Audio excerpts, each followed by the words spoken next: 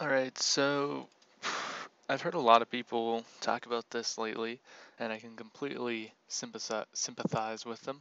Um, Often, when people select parts or whatever, you have this blue outline pop up, and I'm just gonna copy and paste a few here and move them around a bit. And when you want to C-frame these parts together, especially with the smallest scale, can become very difficult to perfectly line these up with the blue line blocking that. It'd be very difficult to see where everything is. So obviously this isn't the perfect example, but you can kind of get the idea. These blue outlines can really block the creases if you're trying to be very direct and specific with what you're C-framing. So I've heard a lot of people come up and say this, and just today I was on the forums and a friend of mine posted something, wasn't even to me, but I just saw it, and completely gave me an idea. Uh, Now, just to kind of give you guys, come up with where I got the idea from, you guys may remember a while back when outlines came out, a lot of people wanted to turn them off, and this is before you had the button under lighting that you can turn them on and off with. And the only way to do that was to do it as a client and specifically change it in the render files, like in the actual files that build up the studio in the game. So I'd never thought of this before, but I imagined, hey, like there's got to be something that's rendering this blue box, so maybe we can find a way to disable that. Surprisingly, never thought of it before, but it was very easy to find, and I disabled it, and works like a charm.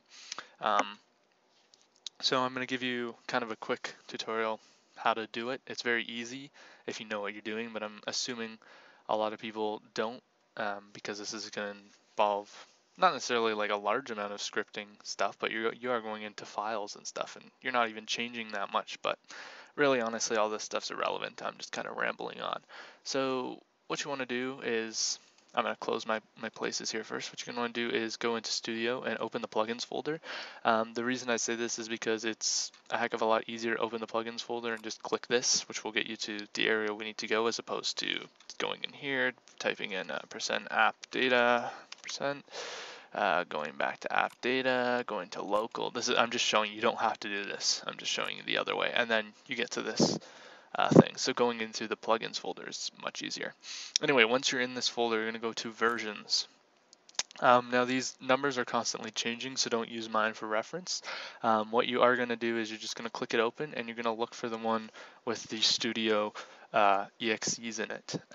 So one will just be like a few, like proxy DLLs, and then the other one will be the actual player, which is what you'd connect to in a game that you can't edit, like so when you just go to the front page and click a game. So we're looking at the Studio because obviously that's what we're going to be editing our selection boxes in. Next we're going to go to the shaders, shaders.json. Now what you're going to do here, and this is an important step, is copy this file, because you are going to be making some changes to it, and if you ever want to go back, because this is not something that you can easily just turn on and off, unfortunately, or that I know of. I tried making a plugin, but it was more trouble than it was worth, and this is a heck of a lot easier. So you're going to copy this. You're going to need a text. Well, you don't need a text editor. I imagine you can open it with just a normal, text or notepad like this. But I recommend that if you don't have it, even if you don't script, get Notepad++ or something along those lines.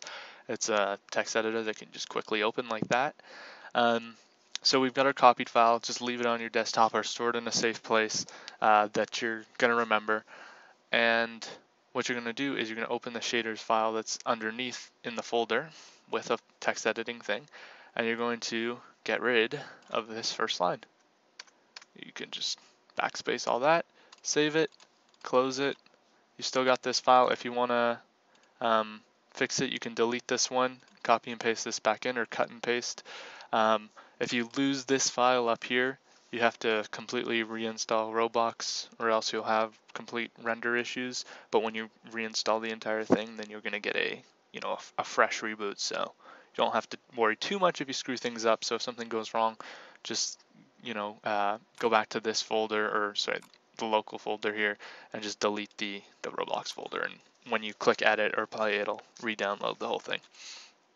Right, so you want to restart your studio.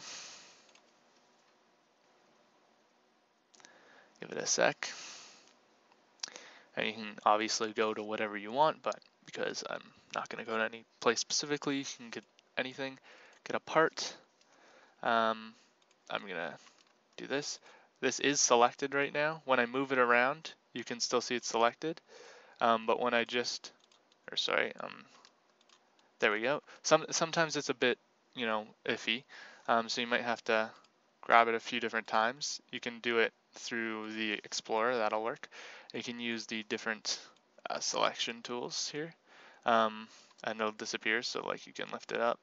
I feel like it really changes based on distance, so if you're close to it, it'll go away. If you're far, it'll come back up. That's partially because of the render settings. If I were to go back, you can see there's different ones. And to be honest, I didn't explore too deeply, but this kind of works in your favor, because if you're far away, you can say, hey, that's the one I've selected. And if you're close up, you can be like, okay, now I can work with the actual C-framing aspect of it right here. So I can, spin it and do whatever I want to do. Probably have two separate parts, and I can perfectly see where they line up now without that blue dot.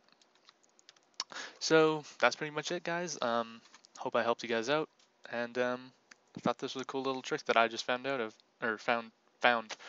I can't speak today, so yeah, enjoy, and bye.